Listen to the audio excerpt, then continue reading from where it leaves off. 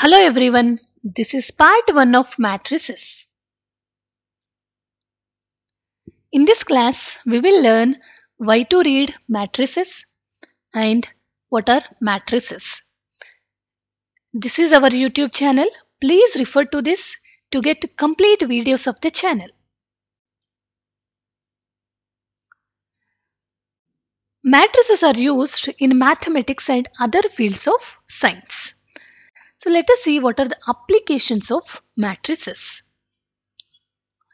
Matrices are used to solve linear equations. In cryptography, to encrypt and decrypt the text message, matrices are used. Robotics and automobiles to give motion to the robots. Transformation of objects from 3D space into another space. To give realistic motion to the objects, matrices are used. In statistics, to represent the collected data population, matrices are used. In economics, to find out gross domestic product, that is to represent goods production efficiently, matrices are used. In physics, to find out circuit parameters like voltage, power, current, and even in quantum mechanics, we will use matrices. In geology, for seismic surveys and to represent graphs, matrices are useful. So like this, matrices has wide variety of applications in different fields. So now let us understand what are matrices. Matrix is a singular form of matrices.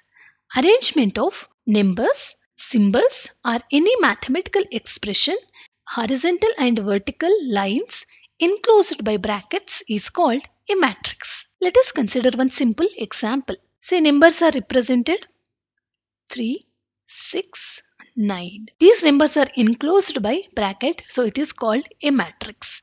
The matrix are represented with the alphabets.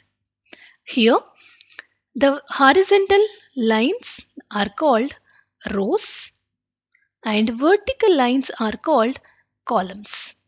If you look at this matrix, here we have 1 row and 3 vertical columns, right? 3 vertical lines which are called columns. If these horizontal and vertical lines are represented, then it is called order of the matrix.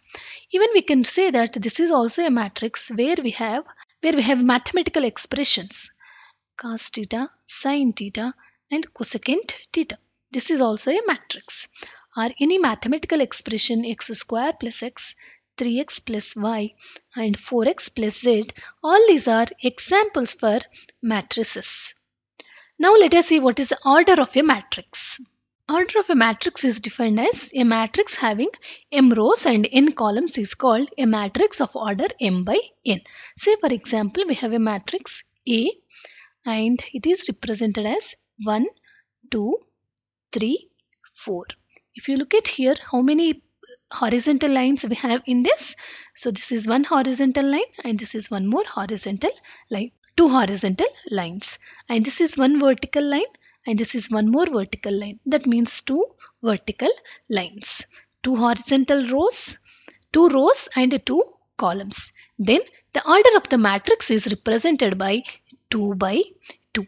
That is, it represents first number represents number of rows and second number represents number of columns. So which is represented by matrix A 2 by 2. This is called order of the matrix. So order represents how many rows and how many columns a matrix has. I hope that applications and the definition of matrix is clear for you. Next session we will discuss different types of matrices. Please subscribe to our channel for latest updates. Thank you for listening and have a nice day.